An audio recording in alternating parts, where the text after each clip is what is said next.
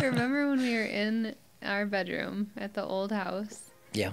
And we were trying to shoot What? those videos. Which ones? The ones that you kept messing up.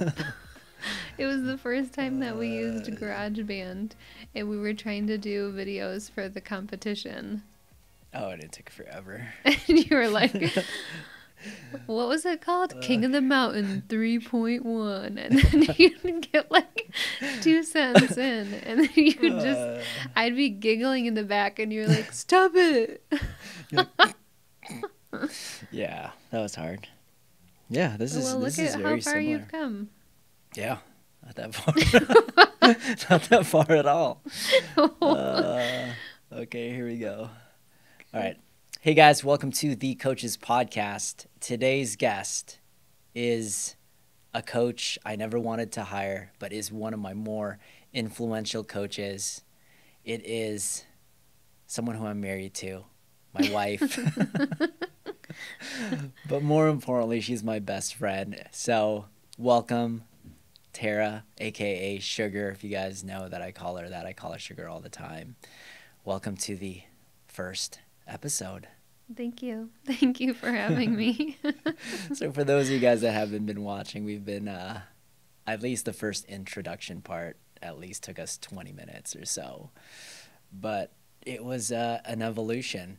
I think our first time I introduced something was 5-10 years ago, and we just recently talked about it. I think it took me an hour to shoot a 10-second intro.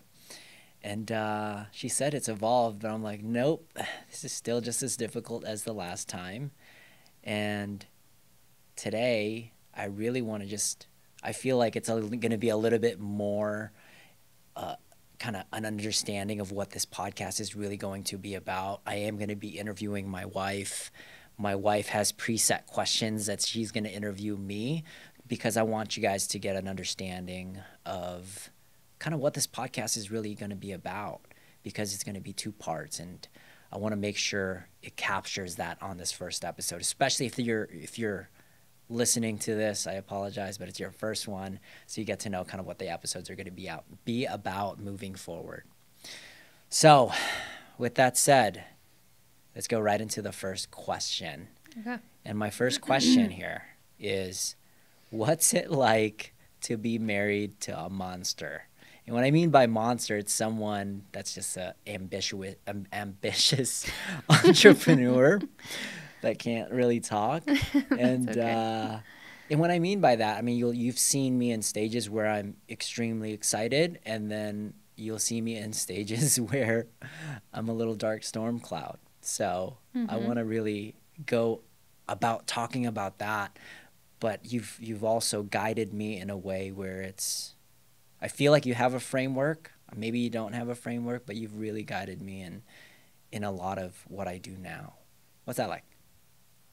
Well, I think it can be really difficult sometimes, for sure, to be married to you, but it can also be the easiest thing in the world. So when we are in sync and we're doing things together, Yes. I think that's when we thrive, when we have a common goal that we're working towards, and somehow you weave me into it. Yeah. So when you let me in a little bit more to your crazy, what you're thinking, then that's usually when more of the magic happens. When you're a dark storm cloud and you don't let me in, Yeah. and I can just see that you're in your head and you won't share, then that's usually where there's disconnect. So the things that I typically do is not take it personally, try and show you extra love, which can be hard to do, but I feel like a lot of my mind work that I have to do around that to make sure that I'm not taking things personally, and then see that you're in a dark place because of what's going on internally with you. Yeah. Not something that I've caused. Even if it causes you to snap or be shorter, it's still you being in pain. So how can I reach out? And usually there's simple things: give you space, encourage you, buy you a coffee, Yep. make you food. That's it. Coffee, Yeah. food. It's pretty simple. Yeah. And you, yeah, you like if I can do anything that supports you. So if I can be in some way of service to whatever you're working on, even if it's just listening when you finally kind of let me into a problem and just, yeah, we talk about business a lot. Yeah. At least I do. Right, you Yeah. do. I just do more of the listening, but I think that helps you because when you the darkest times that you've had are times when you feel like it's just you and no one understands you. Yes. And no one on your team understands you. And then you've even said that I don't understand you, which I don't think I 100% do. Yeah. But I would be the nearest person, I believe, that would understand what you're going through or could at least empathize and say, maybe I don't know what it feels like to have that many employees or be responsible for that amount of money or helping that many people, but at least I can empathize with that and say, yeah, that must suck today. Yeah. Like I find it interesting because you do empathize and you do really well at that. That's why I just lay it out on you, one. But two, you'll pepper in things that are just like concrete actions. You're like, yeah, you should do that. But then I don't do it for about 7 months. And then I come back to you. I was like, oh my gosh, this mentor told me to do this. And then I did it. And then you're like, but I told you that like 7 months ago. Yeah. Sometimes I can tell I'm hitting a wall, but maybe I'm planting a seed. Yeah. And that you'll come back around to the idea.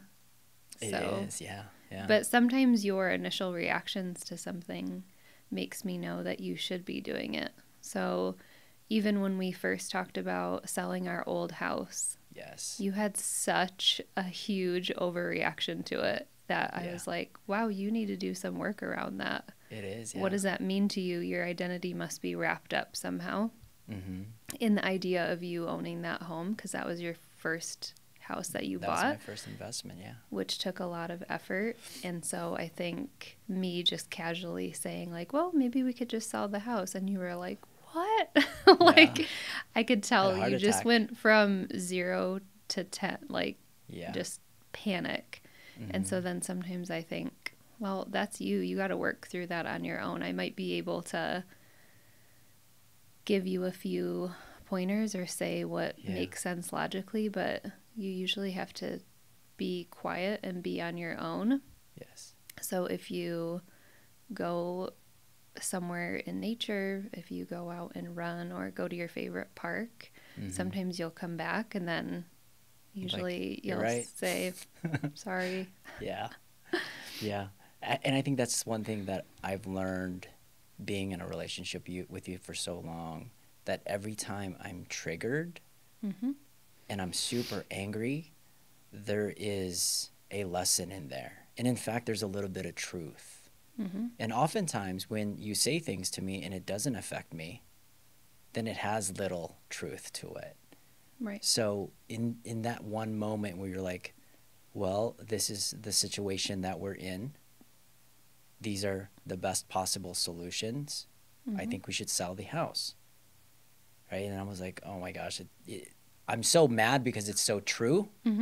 But then the other side to it is all of the drama I've like put into my worth, thinking that that was a huge piece. And we've done that for so many times. And I think when we start to interview coaches, sometimes the most influential, the most impactful coach is not necessarily a coach. I'm not paying you to coach me, but it's the one directly closest to you. The one that knows your wins, the ones that knows your demons, the ones that knows when you're bored.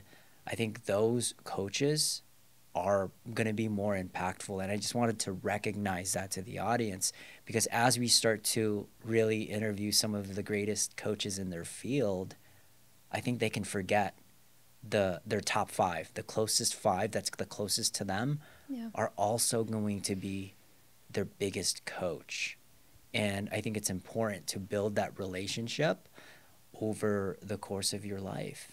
So that's why I'm like, yeah, She is one of my most influential coaches, my most impactful coaches. It's the coach I've never hired, but she does control and she does influence the actions that I do in business, but also the actions that I do as a father. I don't think I'd be nearly as good as a father until you harassed me with certain things, and also a husband because of you. So I'm pumped to do this.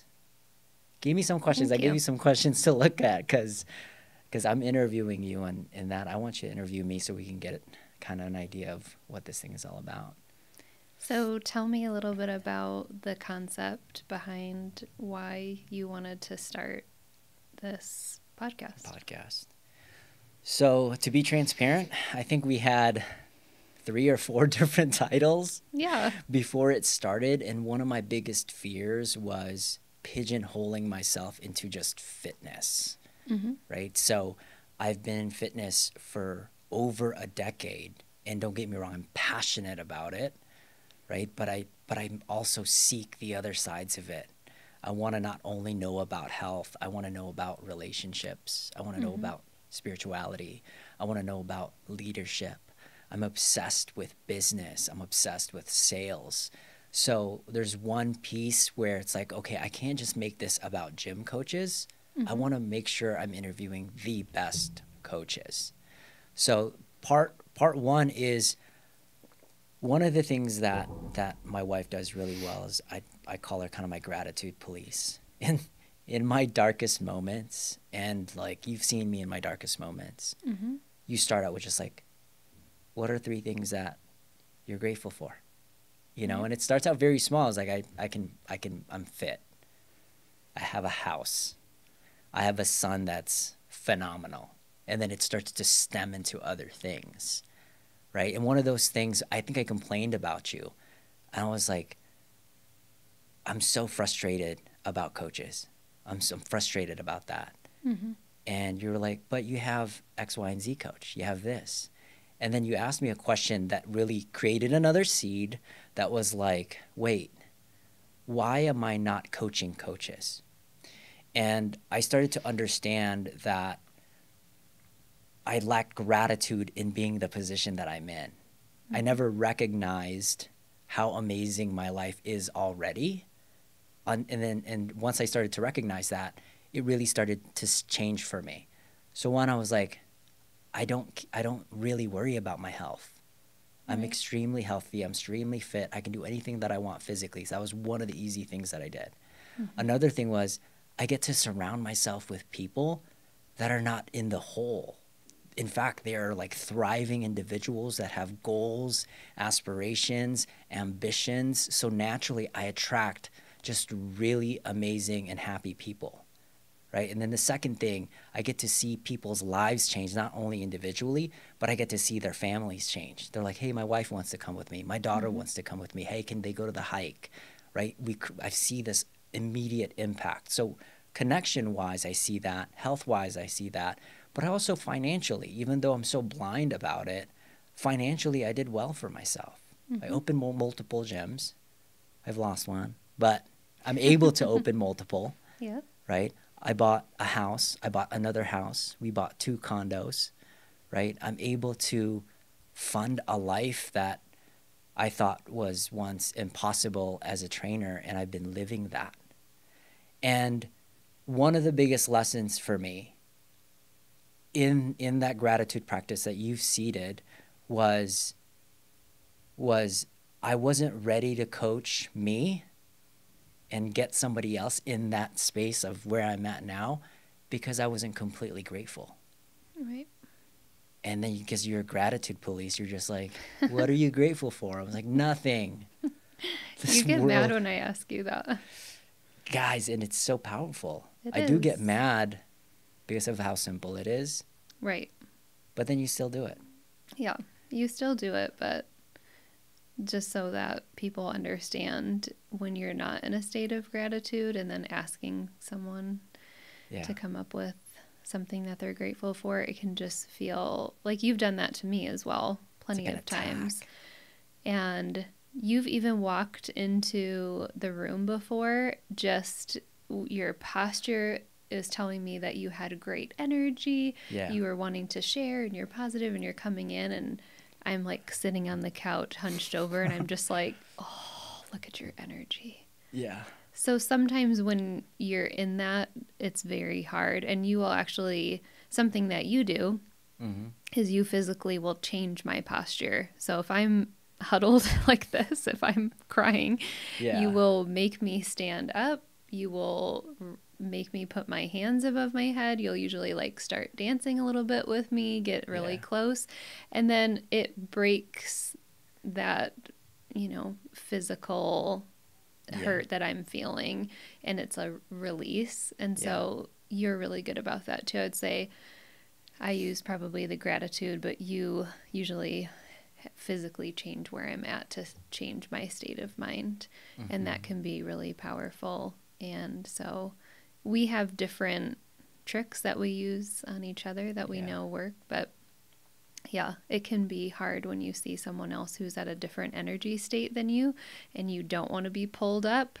You want to stay low. Stay there, You want to stay in your little pity party. And so we've gone back and forth. I think we've talked about it many times too, because in the beginning of our relationship, I didn't know how to pull you out of where you were at. So when you weren't in that mode, I would ask you, well, what can I try next time?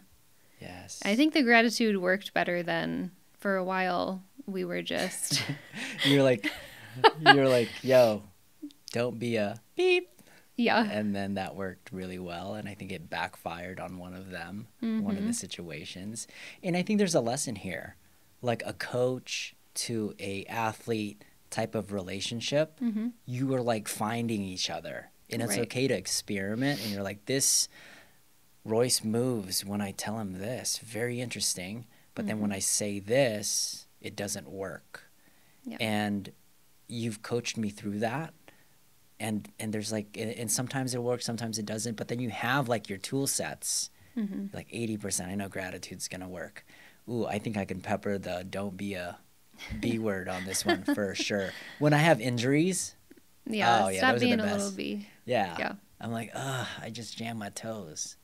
And then you're like, don't be, I'm like, oh, all right, I'm going to go run, right? So there's like those tools. But you've also used the tool, which I think is extremely, it's like you don't think it's coaching, but it is you're just like, I'm out of here. Like he's a dark cloud. There's no use. Yeah. He's like, I'm going to grab Lucas and I'm just going to go. When do you know, when do you know you have to use that tool with me?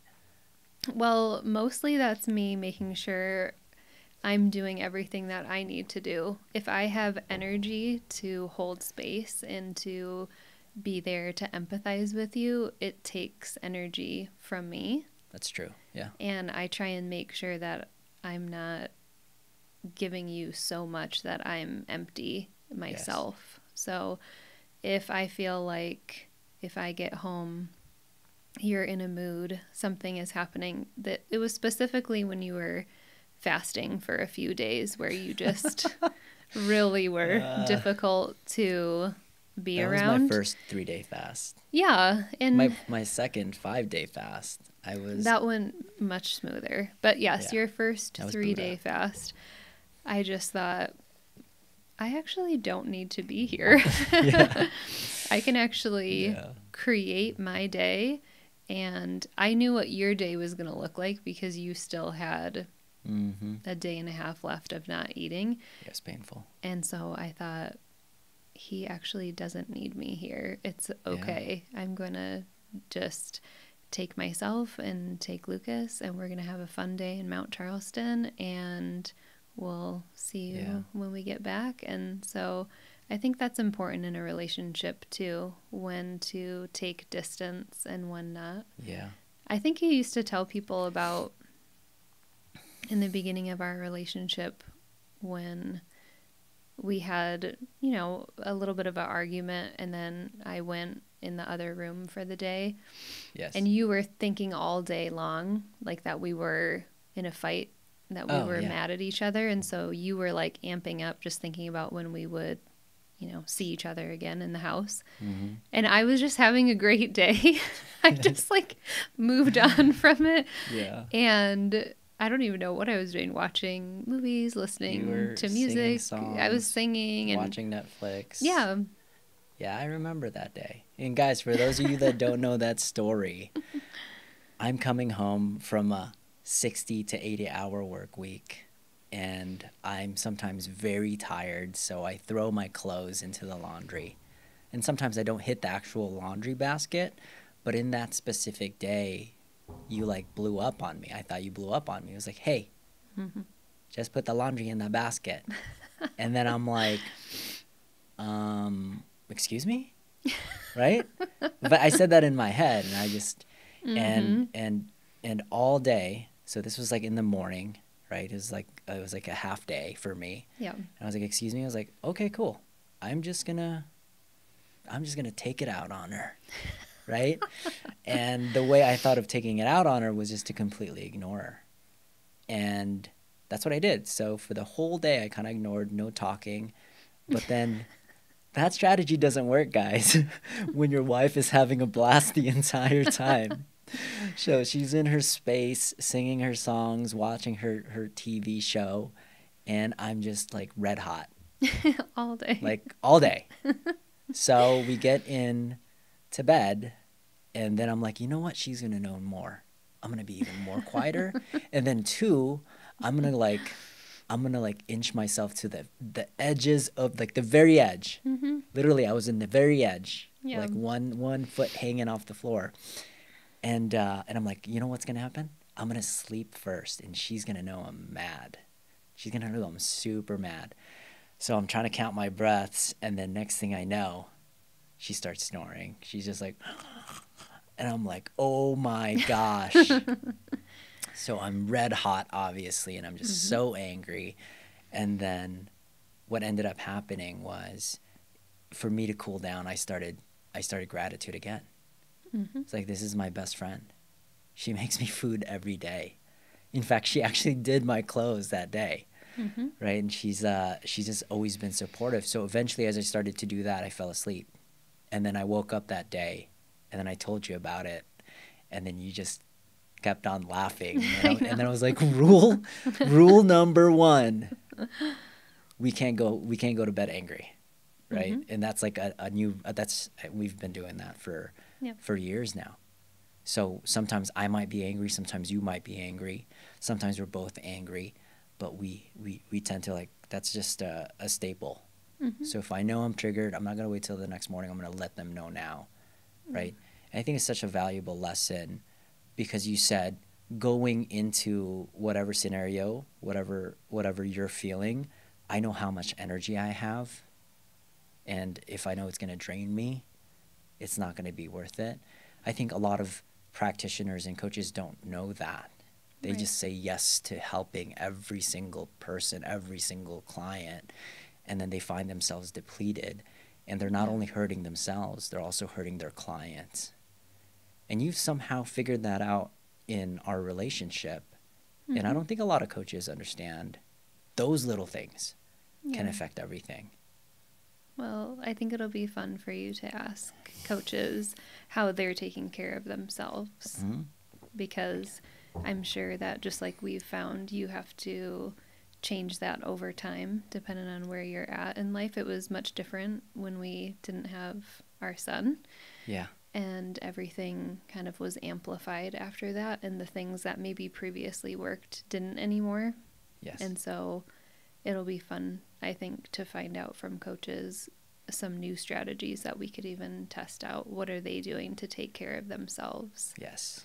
Yeah, so one part for the audience that's listening in, one of them is really sharing the best coaching practices, not just as a gym coach. I will be covering a lot of the gym coach stuff because it's just what I've lived in, and I feel like I have to do it.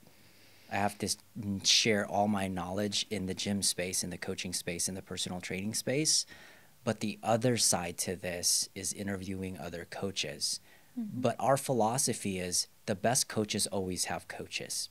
And what I mean by that, anytime you coach, because by the way, guys, my wife is a dietitian, a registered dietitian, way different, right? So she coaches other people, but a lot of times, and correct me if I'm wrong, but when I'm coaching someone, I often learn more than the actual student.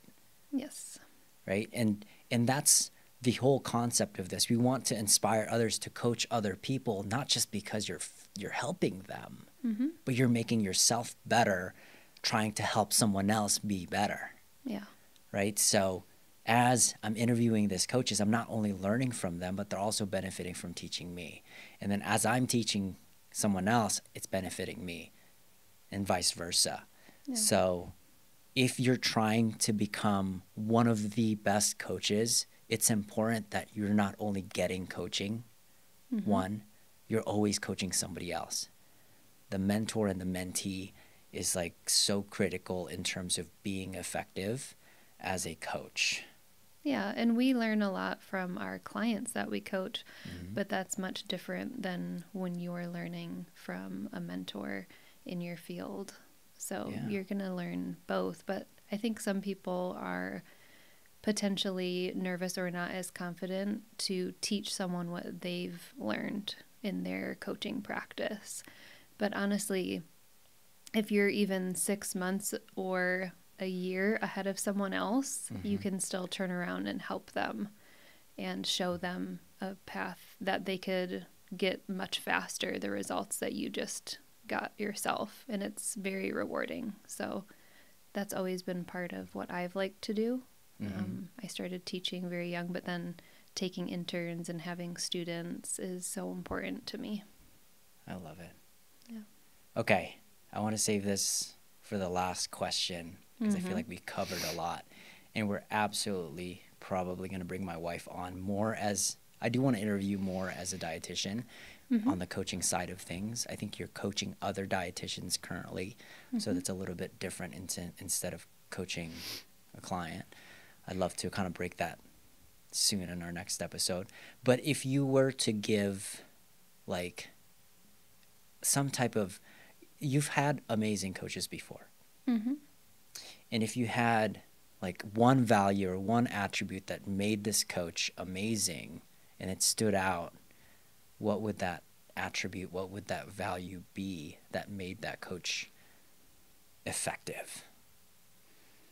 Well, you're one of my best coaches, I would say, and something that you can always do is be brutally honest.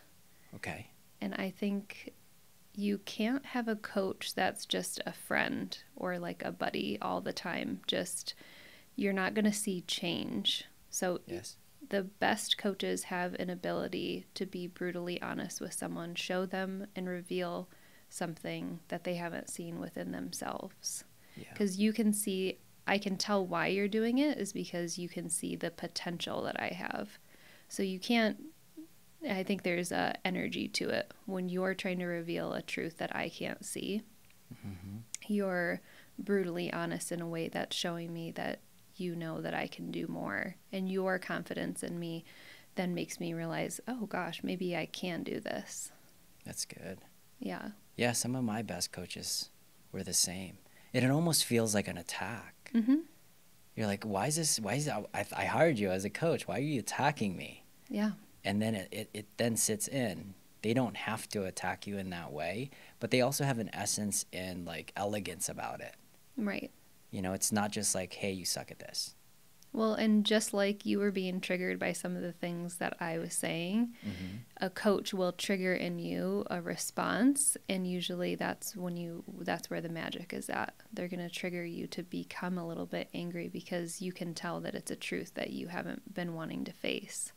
So if you're not getting that response, if you just feel like someone is like a best friend to you and just telling you all of these nice things all the time, then you're not going to move as far as fast as if someone is just way more brutally honest, and it's going to bring up a lot. But how are you going to grow if that doesn't come up?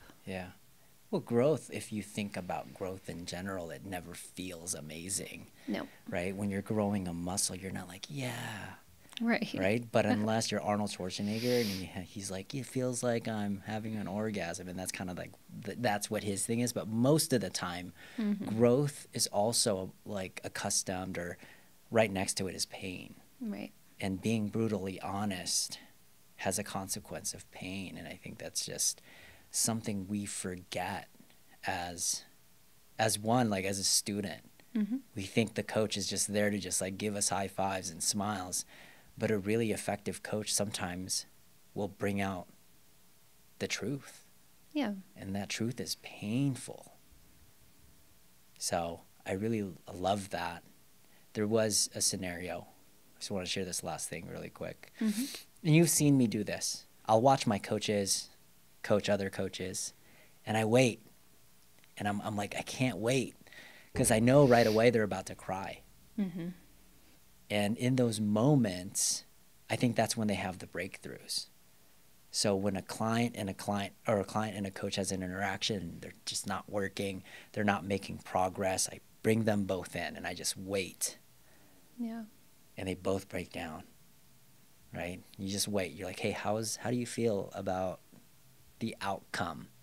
And then the outcome is like, well, it's just not working. I invested all of this money, X, Y, and Z, and none of this stuff happened. And then I was like, okay, cool. How do you feel? And I asked that to a practitioner, and they're just like, I feel like I'm failing you.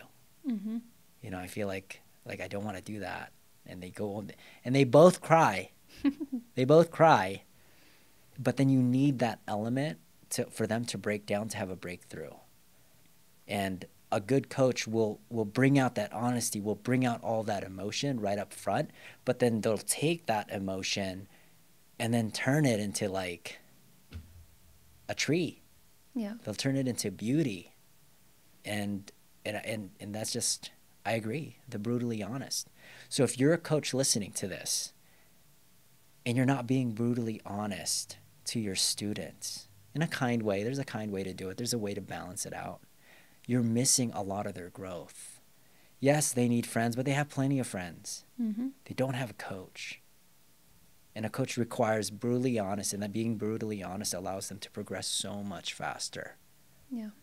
So, guys, that was the first episode. Hopefully you got to understand a little bit about me, a little bit about my wife, and I hope to see you guys in more of the episodes. And if you guys like this episode, make sure you guys share it, subscribe, punch the notification button. I'll see you guys later. Peace.